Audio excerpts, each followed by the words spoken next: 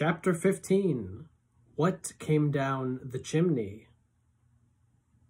Christmas Eve is real quiet. Like Freak says, you could hear a mouse fart.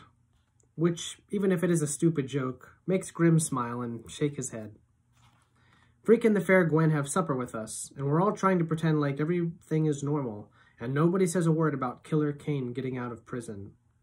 The fair Gwen is wearing this dark red silky blouse and a long black skirt that almost touches the floor, and her waist is so small. She looks like one of those Christmas ornaments, the kind that makes a tingle bell sound when the branches move. Freak is all dressed up too. He's wearing this tweedy new suit jacket that has patches on the elbows, and Grim says all he needs is a pipe and he'll look like quite the professor. No tobacco, Freak says. Nicotine is a toxic waste of time. Just the pipe, Grim insists. You don't have to smoke it. Don't get him started on bad habits, Graham says. Maxwell, pass the mint sauce. Mint sauce is one of Graham's specialties, and you'd be amazed how it improves everything, which is why I've been keeping it close by. Anyhow, the food is the best. You can't beat Graham for Christmas or Thanksgiving or birthdays, and we all eat until we're fit to bust. Except the fair Gwen makes sure Freak doesn't eat too fast. You'd think I was starving him, the fair Gwen says. Please, sir, more gruel, he says, holding up his plate and making a funny face where his tongue sticks out sideways. And Graham laughs so hard she had a coughing fit, which makes us all shut up. After supper, we sit around like you do, admiring the tree and talking about how lucky we are not to be homeless. And Grim starts telling these old stories about when he was a kid and they got lumps of coal in their stockings. If we were lucky, we got an apple core, he says, or a few orange rinds. Now, Arthur, Graham says, you never got a lump of coal in your life. You're right. We never even got a lump of coal. Can you imagine? My father couldn't afford coal, so he'd write the word coal on a piece of paper and put it in our stockings, and we'd pretend it was a lump of coal. That's how poor we were. The fair Gwen is laughing to herself and shaking her head. Graham says, how can you tell such lies on Christmas Eve? I'm telling tales, my dear, not lies. Lies are mean things, and tales are meant to entertain. And so we all sit there acting polite and listening to Grim make up stuff no one would ever in a million years believe, and all of us have a cup of hot chocolate and a piece of Russell Stover candy right out of the box, and then it's time to pass around a few of the presents. Graham has this rule that you can open one on Christmas Eve and you save the rest for Christmas morning, which can be tough, deciding what to open first. Grim always starts it off because, like he says, he's really a kid at heart and he can't stand to wait. From Graham, he gets this woolly sweater that buttons up the front and he acts surprised, even though he's got about 100 just like it already. Then Graham opens her present from me, which is a bracelet made of shells from beaches around the world, and she right away puts it on and says it's just what she wanted, which is so like Graham. If you gave her an old beer can, she'd act pleased and say it was just what she wanted. Then Freak opens his present from me, and even before he gets the paper all the way off, he gives me this thumbs up and says, coal! It's a gizmo that looks like a jackknife. But really, it's a whole bunch of little screwdrivers and wrenches and even a little magnifying glass. I'm pretty sure Freak can invent stuff with it if he feels like it. Graham gives the fair Gwen this scarf that just happens to match her blouse, and everybody goes ooh and ah, and then I finally decide what present to open. Right away you'd know it was something Freak did because the box isn't square, it's pointed at the top like a pyramid. And instead of regular wrapping paper, he's got Sunday comics taped all over it, and it's driving me nuts trying to figure out what would fit inside a pyramid-shaped box. Freak seems like he's just as excited as me, even though he already knows what he put inside. Take off all the paper first, he says. There's a special way to open it. Real careful, I peel off all the paper, and the thing is, it's not a pyramid-shaped box he bought somewhere. He made it. You can see where he cut out the pieces of cardboard and taped them all together, and written on the sides of the pyramid are these little signs and arrows. Follow the arrows, he says. The arrows point all over the place, and I have to keep turning the pyramid around until finally I get a sign that says, press here and be amazed. Go on, Freak says. It's not an explosive device, silly. It won't blow up in your face. I press the spot in the pyramid, and all of a sudden, all four sides fold down at the same time, and I'm looking inside the pyramid, and just like Freak promised, I'm amazed. "The young man is a genius," Grim is saying, "and I don't use that word lightly." Grim is right about that, because Freak has the whole thing rigged with these elastic bands and paper clips, which is what made the sides unfold all at the same time. And inside is this little platform, and on the platform is a book. Not a normal book, like you buy at the store, but a book he made himself. You can tell that right away. It looks so special. I'm afraid to pick it up or I might ruin it. "What I did was take all my favorite words," Freak says, "and put them in alphabetical order." "Like a dictionary?" "Exactly," Freak says, "but different, because this is my dictionary. Go on and look inside." I open up the book the way he asks, and the pages smell like a ballpoint pen. It starts with A, just like a regular dictionary, but as Freak said, it's different. A. Aardvark, a silly-looking creature that eats ants. Arg, what the aardvark says when it eats ants. Abacus, a finger-powered computer. Abscissa, the horizontal truth. "You don't have to read them all tonight," Freak says. "Save some for tomorrow. I gotta tell you, though, you're gonna flip when you see what I did with the Z's." This is the best getting Freak's dictionary. Everything else is extra. I figure it will take forever to fall asleep because my head is full of stuff. Grim has written down lump of coal, the pyramid with the special book inside, and how fat, wet flakes of snow were falling when the Fairgwen towed Freak home in his American Flyer wagon, and the way he was pretending to boss her by saying, "On Donner, on Dasher, on Guinevere," and she's telling him to shut up or she'll leave him outside until he turns into a snowman. Which must be why I'm dreaming about little snowman who looks like Freak.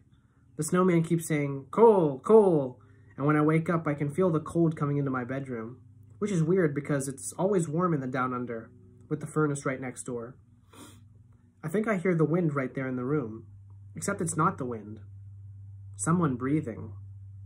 Someone who rises up darker than night, as big as the room, and puts a giant hand on my face and presses down. "Don't say a word, boy," he whispers. "Not a sound." I try to move, try to shrink myself back into the bed, but the hand follows me down. The hand is so hard and strong I can't move, and it feels like my heart has stopped beating. It's waiting to see what will happen next. "I came back," he says, "like I promised." Chapter 16. A chip off the old block.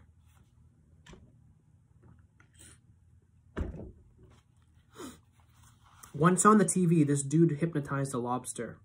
Maybe you saw it. He touches a lobster and it freezes. It can't move. That's sort of what happens to me when his hand clamps over my mouth. Like I'm paralyzed and my head is empty and all there is in the world is that big hand and this cool breath like the wind. "So this is where the geezers stuck you, huh?" he whispers. "Down in the basement. Out of sight, out of mind." I still can't see his face. He's this huge shape in the room. "Everything changes now," he says. "It's time I got to know my own son, who had his mind poisoned against me." He makes me sit up and shushes me to make sure I won't make any noise. Making noise is the last thing I want to do, because I don't know whether or not Grim ever bought that gun he mentioned, or what might happen to him if he tries to use it. Grim's bad dream about Grim getting shot with his own gun seems pretty real right now, and I don't want to be the one to make it come true. "I know what they told you," he says. "It's all a big lie, you understand? I never killed anybody, and that's the truth, so help me God."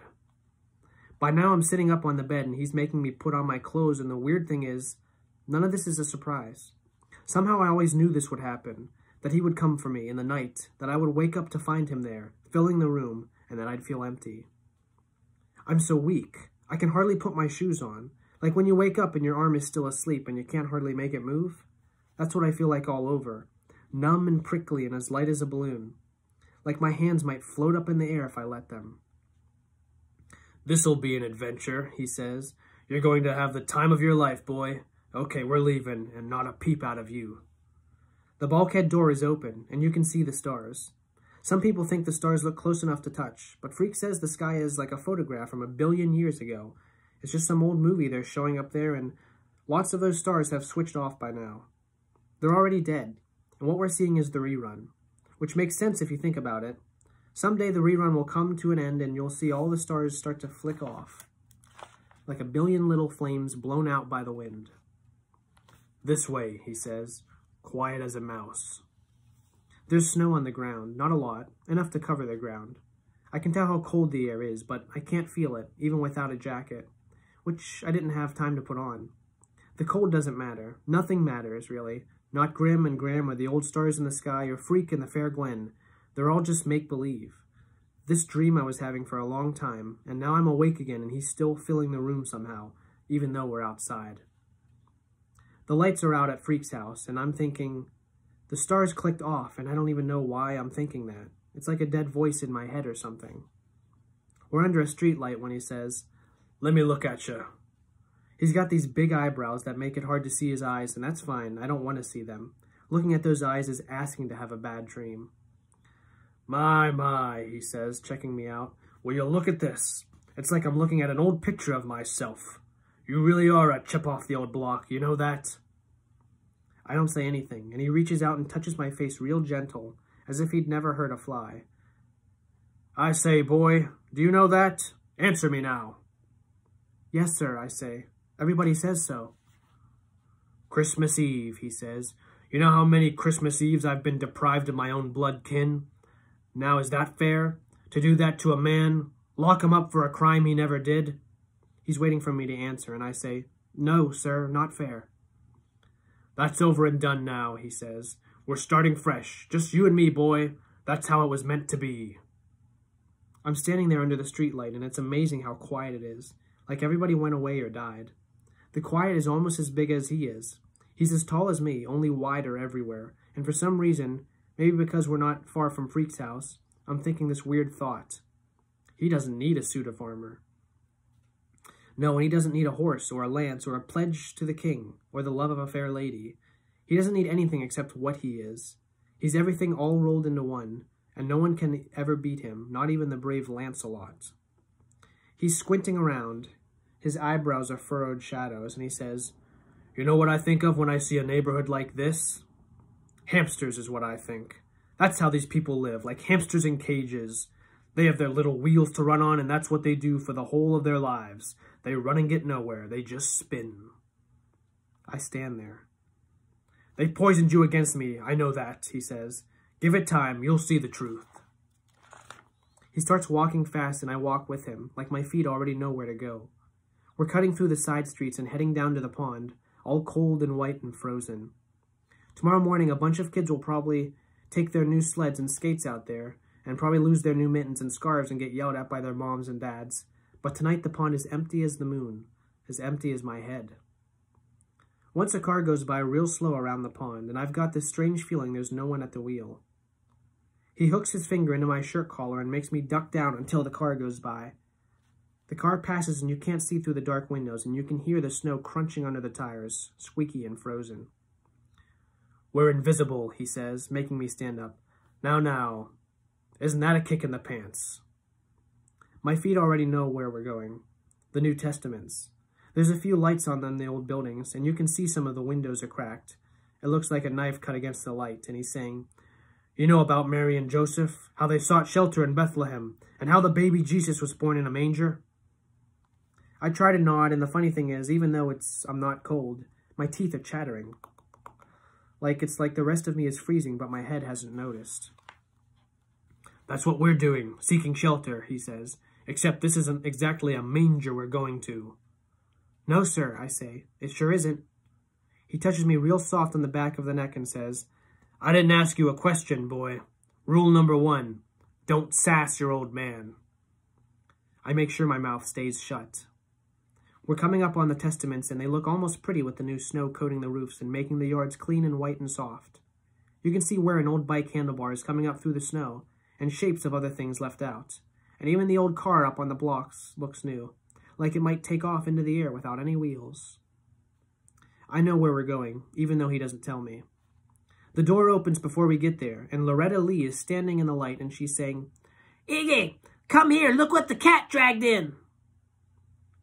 He says, Say hello to my boy, Loretta. Ain't he a chip off the old block? Then we're inside, and Iggy is there bolting the door behind us and closing the shades. And Loretta, she's wearing this real slinky red dress that looks like it might fall off if she sneezed. She's saying, "Mission accomplished. Hey, Kenny, I knew you could do it if anybody could." Iggy says, "Watch your mouth, Loretta."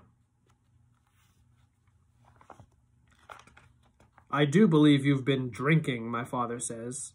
"Has she been drinking, Iggy? I thought I made myself clear." "Hey, it's Christmas Eve," Iggy says, and he sounds real nervous. "A little punch, what can it hurt?" "A little punch," Loretta says, and her voice is slurpy. "That's all." She's wearing these fake eyelashes, and they're coming loose, so her eyes look almost as blurry as her red mouth. I know because she keeps flapping her eyes at me and smiling so I can see where the lipstick got on her teeth.